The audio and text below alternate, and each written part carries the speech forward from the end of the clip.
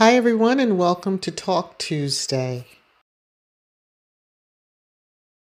Hey, everyone, I just wanted to touch base on the Cardi B versus Tasha K lawsuit that ended the other day with Cardi B winning all 3 counts against Tasha K. So, for those who may not know, Tasha K is a YouTube vlogger with millions of connections, subscribers, followers, however you want to term it. But she had put out a video that really had some defamatory accusations she just kind of implied some things about Cardi B. And maybe she was under the impression, don't know her,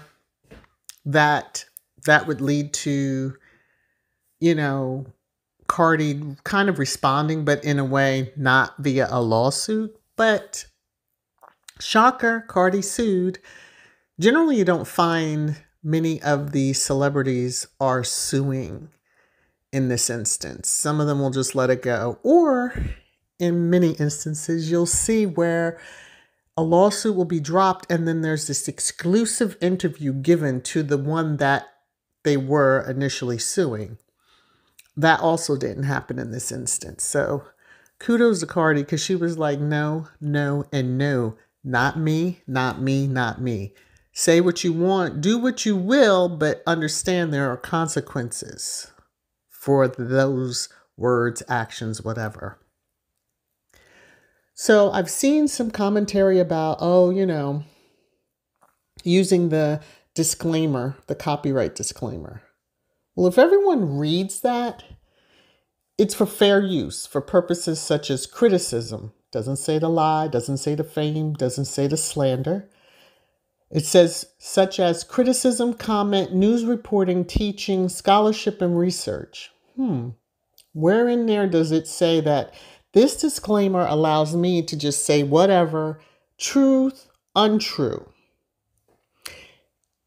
Now, if you're giving commentary, that's one thing. But to actually lie, put a spin on it, I think this win has just changed the game. It set a precedent that said that, dear bloggers, dear vloggers, watch your step.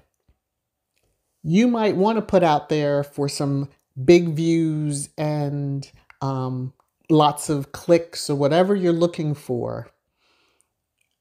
But there will be consequences. So my understanding is that the Tasha K video, which I've not seen, don't care to see, is still up on her channel and has over 5 million views.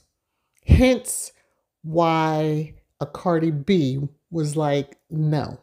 That's a lot of views. That's a lot of people looking at a video that contained a lot of information that has been proven in court was a lie. It's sad, but even with a huge platform, Tasha K just, I guess, didn't realize that there is a line that you just don't cross. Sadly, it's, costing her quite a bit of money in legal fees as well as the settlement. But hopefully, big or small, young or old, vloggers and bloggers will understand. Don't go after people with the intention of, I have my disclaimer up. I can say and do whatever I want. There's freedom of speech, but there's also consequences for that speech. So take heed, take the warning, tread lightly, be authentic, and really, seriously, don't do things to try to force people into doing what you want, i.e. doing an exclusive interview in order to up your brand, because you, in those intentions, have probably damaged your brand more so.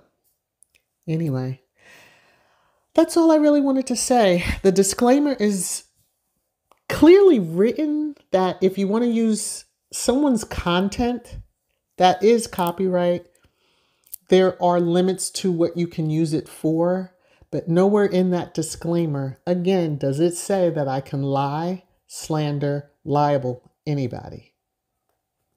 That's my Talk Tuesday for you. Thank you so much for watching. Please remember to, if this is your first time to my channel, to subscribe. Please share. And if you've been here a while, please consider supporting the channel through channel membership. I appreciate each and every one of you. And until I see you again, be well, wear a mask. Bye.